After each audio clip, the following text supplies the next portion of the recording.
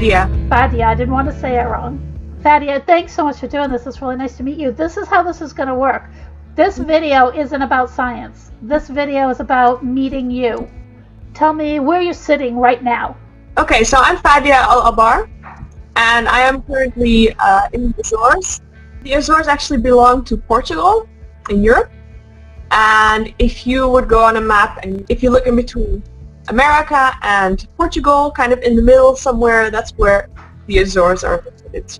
I am sitting in the house of a whale watching company where you cannot go out to sea anymore because all the trips to the sea, they have stopped. So we're just stuck at home. What do you do? So I was guiding until a couple of months ago. So what we do is we go on board, we take the clients, and we teach them everything we can about the marine mammals that we see. So in the Azores, you can imagine it's in the middle of nowhere, so in the middle of the ocean. We have a lot of whales, we have a lot of dolphins, and we have a lot of species. Do you like it? Yeah, I love it. This place is amazing to live. It's a little paradise. What's your favorite part of your job? My favorite part is, besides creating awareness with all the clients, because if you spread awareness, people will understand more why we have to study these animals. But the other great thing is that we can collect data while we are guiding.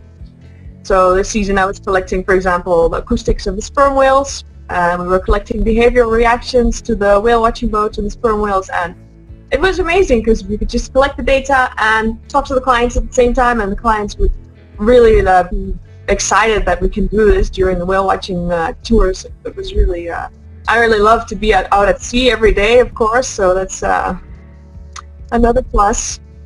Who are your clients? Just tourists. Any tourists can come. So kids, adults, people from just the Azores. Where are they from? A lot of the people are from Portugal, Spain, Netherlands, Europe, but also a lot of Americans come. There's a direct flight from the States to here. I think it's from Boston. So you get up in the morning on a good weather day, and you get to do 1 or 2 trips out during the day? Sometimes even 3. That's a lot of work. And then people come and join you, and they're on the boat, and I'm guessing they have cameras, and they want to take pictures of whatever. Do you teach other things in between while you're waiting for some animals to surface? Yeah. So actually this year we were doing a lot of the acoustics. So sperm whales, they spend about 40 minutes underwater. And of course when you arrive and the sperm whale just dived, then everyone is like, okay, there was a sperm whale here but we didn't see it. So at least we can listen to it. So what we would do is we would drop the hydrophone in the water, and then you start to hear the sounds that the sperm whales making, because when the sperm whales, they dive, they're always searching for food, and they have these clicks. They sound like kind of like that. And so then I can show the people like, okay, so there is a sperm whale right here. Actually, I hear 2. So there's 2 sperm whales down here, and then you hear the people start to imagine things, and then you can kind of fill the 40 minutes before the sperm whale surfaces again. So that, your work is really exciting, and you get to study these animals, and because sperm whales are usually way offshore and deep, most people don't get to see sperm whales in their lifetime. Do you have your favorite story of something that you've seen that was unexpected or just amazing that you can think of? Well, I have many really special moments I think with sperm whales, because actually in the Azores it's really deep, quite close to quite close to land. So it's not so hard to get to the sperm whales as it is in other places. But I think one of the really nice moments I had with sperm whales was when it breached. The sperm whales, they don't really jump out of the water very often. And my camera had just been fixed. I was without a camera for a while, and I hate to go out to sea when I don't have my camera. And the first day I had my camera again, I saw my first breach, and the sperm whale jumped out of the water, and it was like this really big, massive animal, and then this huge splash. And I got the perfect picture. It's interesting to see sperm whale out of the water. They're quite bulky, fat animals. They're funny looking. Yeah, square heads. They're pretty funny looking animals. How did you get to do what you're doing? Like, what kind of education do you have?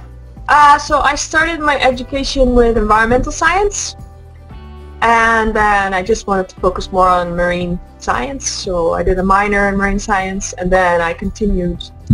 I did a gap year to some volunteering, because usually in marine biology you need to do a lot of volunteering before you get somewhere. Unfortunately, that's the reality. So I volunteered in the Philippines to do photo ID on whale sharks.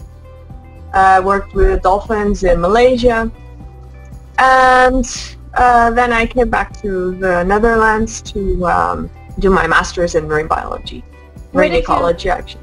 Where did you do your undergraduate, your bachelor's? Also in the Netherlands. Ah, okay. Is that home? Yeah, so I'm half Dutch and I'm half Kuwaiti. So my mom is from Holland, my dad is from Kuwait. That's why I have the particular last name. So you grew up in the Netherlands?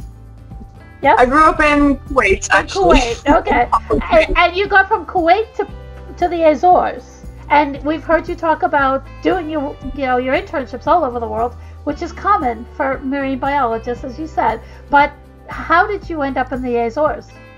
How did I end up in the Azores? Well, so during my master's, I specialized in marine mammals. I did my internship in New Zealand, and then I did my master thesis in Holland. And then I got to know the people there, and they were telling me about this place, Azores, a really nice place to go for marine mammals. And I checked the location, and I was like, wow, I didn't even know this existed. It's in the middle of the ocean. That must be amazing. All the things that you've studied, all the places that you've been, all the species that you've had a chance to work with, what's your favorite? I like all marine mammals. I was always very interested in the human interaction with marine mammals, so all my internships, they kind of were behavioral, either with tourism or with some kind of human interference to see how they react, because I really care about protecting these animals. So I wouldn't say, I cannot choose. Maybe false killer whales are the coolest I've seen, but I cannot pick a favorite. It's just too hard. That's fair enough. Really, I don't think I've gotten too many people to say they have a favorite animal when they do any kind of animal biology. It's really hard. If you're a shark biologist, you love all sharks. You can't pick a favorite, and so that's kind of a good thing to share, to let people know that you get to travel, you get to see a lot of things that people never get to see, and that you're having a hard time picking which one you think is the most amazing. So thanks for helping us keep people excited while they're sequestered in their homes. Yeah, and from where you're living now as your backdrop, it may not be the coolest backdrop that we have during our lifetime, but it's real, and it's good for people to know that part of being a scientist is that we're real people too. So I really like this, so I think it's really, really good work you're doing. Oh, thanks. And we'll see you soon. As soon as we hit that 1,000 mark of subscribers, we go live on YouTube, and we'll do streaming there. There may be some kids. I've started asking kids to have their parents videotape them asking a question. We'll be in touch really soon, and that should be a lot of fun. I'm sure you'll get a lot of questions. Okay, sounds good. Okay. All right. Have a good day.